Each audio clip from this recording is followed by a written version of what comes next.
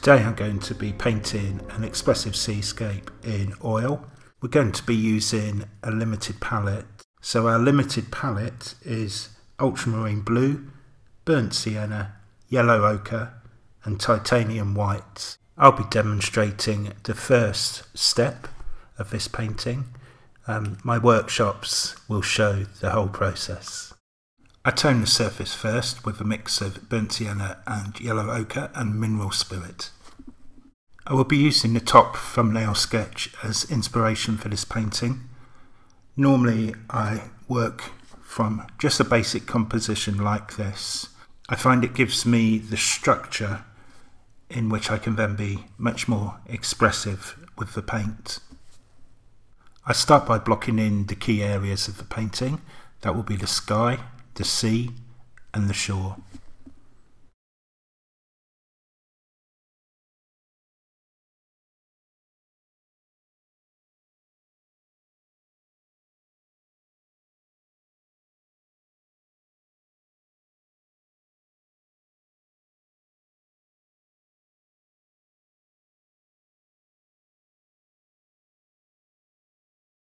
I'm using a dry brush technique, so my oil paint isn't diluted with mineral spirits or linseed oil or anything like that.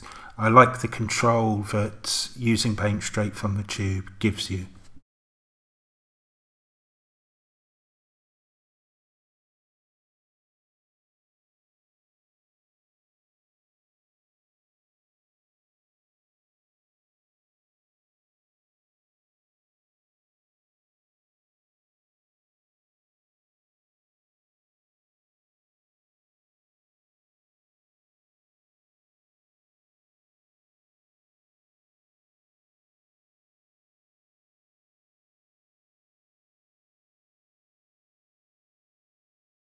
For the next part I return back to the sky and I start building some forms which will become clouds.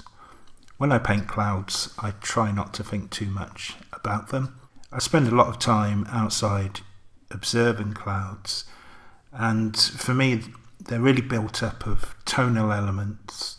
Once you understand the tonal elements of clouds, it means then you can be much more expressive with your brushwork and your interpretation of them.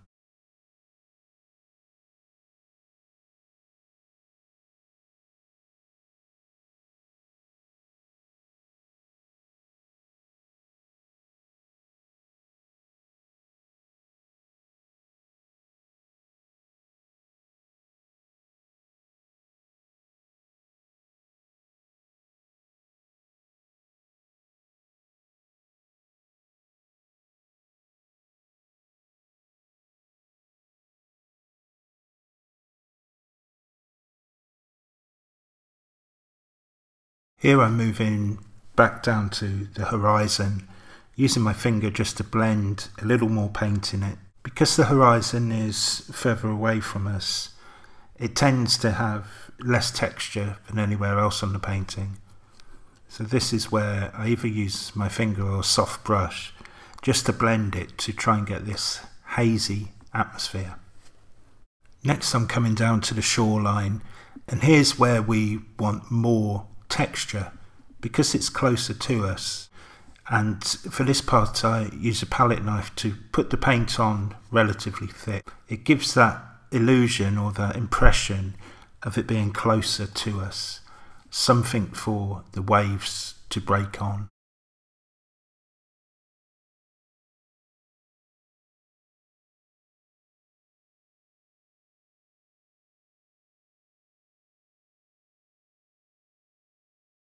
Equally with the waves that are breaking on the shore, I will use the palette knife just to bring that texture out.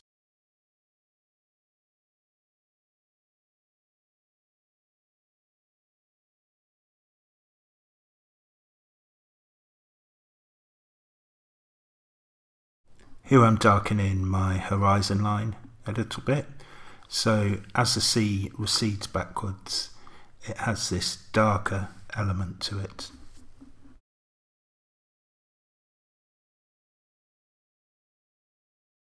Moving back up into the sky now, and starting to add a little bit more nuance of the dark and light, so there's different values, some more grey here and there, and these little clouds just above the horizon.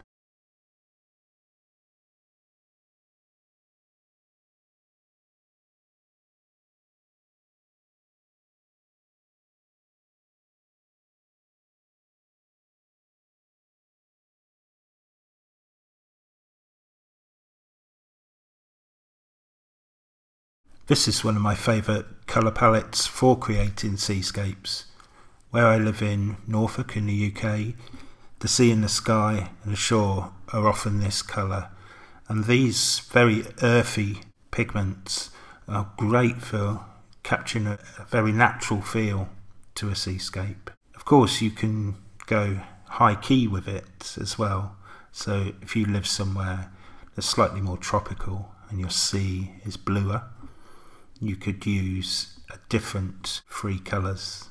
So for example, a phthalo blue, a cadmium yellow, and maybe an alizarin crimson or cadmium red.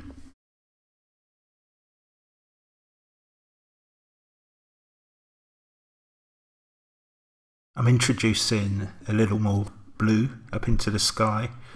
This helps frame the clouds. I'm also using the palette knife now up in the sky to add some textural elements to the clouds. If the horizon is furthest away from us and the shore is closer, the clouds that are up in the top right corner are actually relatively close to us. So here we can have a little bit more of a textural element to them.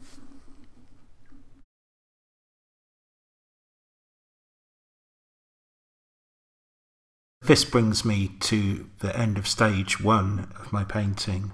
What I do at this point is I take the tape off. I will then remask it. The reason I take the tape off is just to see the clean edges of the painting, and then I can assess what more I need to do. For this, I will come back in and start to work on the clouds a little bit more, trying to get a little bit more drama and tension in there. My horizon line is okay. I'll probably do a little bit more. For me, the main work needs to happen up in the sky, in the clouds though. I like to create a lot of movement. So normally at this point, I'll go for a little walk, I'll come back, and then I'll get back to the painting. You do not have to live by the sea to paint seascape paintings. Compositionally wise, they're one of the easiest to create. I think we all like to dream of the sea or being near it, and from our memory of the sea or even our imagination, we can use oil paint to create these wonderful atmospheric paintings of the sea.